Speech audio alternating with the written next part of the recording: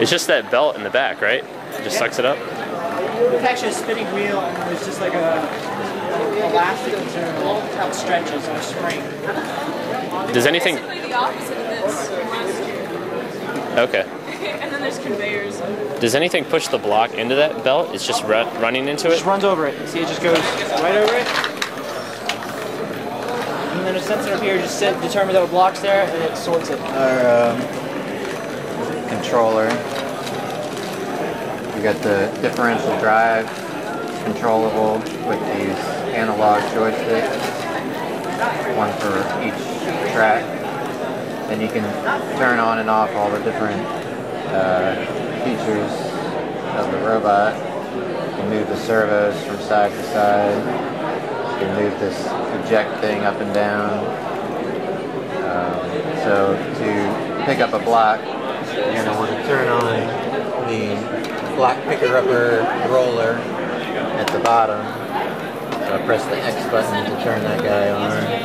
We'll also turn on these conveyor belts so that they'll be moving the blocks back while I pick up this block.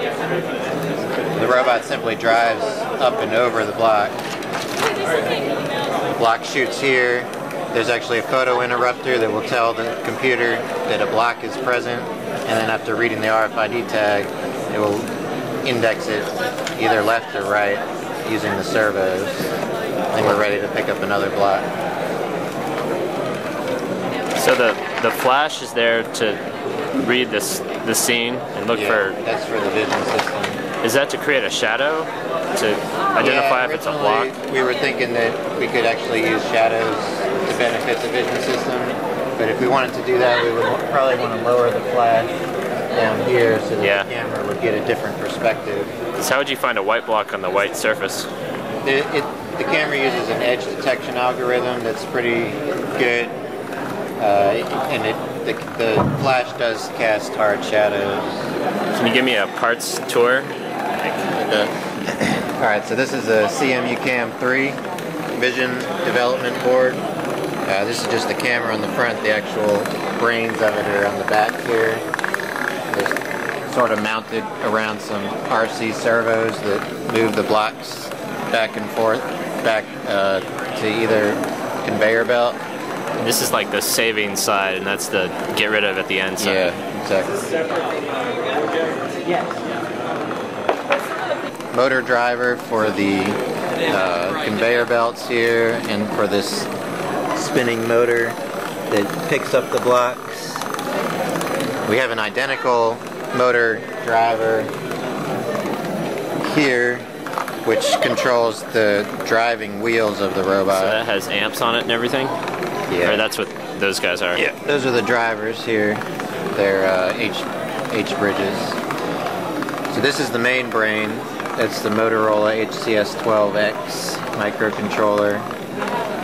It's got this connector board that it sits on is what we custom designed so that all our components can plug into that. Okay. This is a 300 volt photo flash capacitor charger board that was actually designed by the RoboJackets, but we stole it and added this flash tube. They were using it as to kick a solenoid to kick the little golf balls. I thought, whatever happened to the dog collar shocker? Yeah, we're using that for next year's competition for the perimeter. Oh, okay. We're not actually going to shock dogs with it. So then this here is a beacon detector. What does it use to detect the beacons? It uses this infrared phototransistor on the front that's mounted in an old flashlight. Oh, cool. Reflector.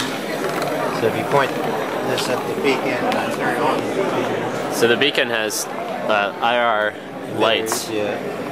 And they blink at a certain frequency. So that's how you can tell the difference between the corners there. There's a op amp to amplify the signal that we get, and then these are tone decoders.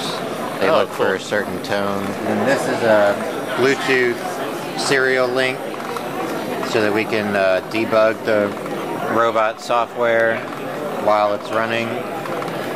Then under here is a PlayStation 2, wireless PlayStation 2 receiver from Logitech that we integrated. for driving the robot around manually for debugging and such, and for development.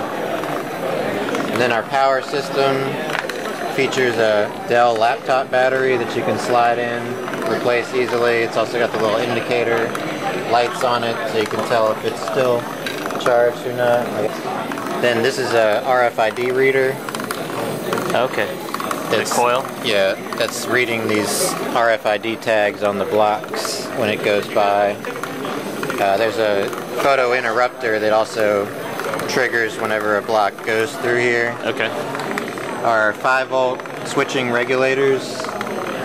One of them, this one is for these servos. These servos need 5 volts, but our battery is 14 volts, so this steps it down to 5. Yeah, these are the infrared rangefinders that are looking at the walls to do sort of wall avoidance.